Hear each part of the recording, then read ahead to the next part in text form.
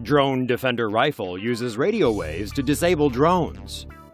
Shooting a drone or UAV out of the sky with a shotgun is potentially both illegal and dangerous, but a new weapon may soon provide an effective and non-violent way of disabling unwanted UAVs.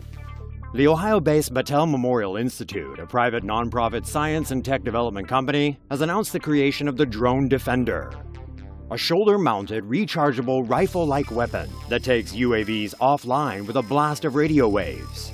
The DroneDefender weighs just 4.5 kilos or 10 pounds and can target a drone up to 400 meters or over 1,300 feet away. The rifle fires waves of electromagnetic energy tuned to common GPS and ISM frequencies, disabling the UAV by blocking it from receiving commands. The radio waves from a DroneDefender should activate the disabled drone's safety protocol, making it hover, land, or return to its point of origin. Battelle says the Defender could be used to protect prisons, schools, or historical sites, and of course has military and law enforcement applications as well.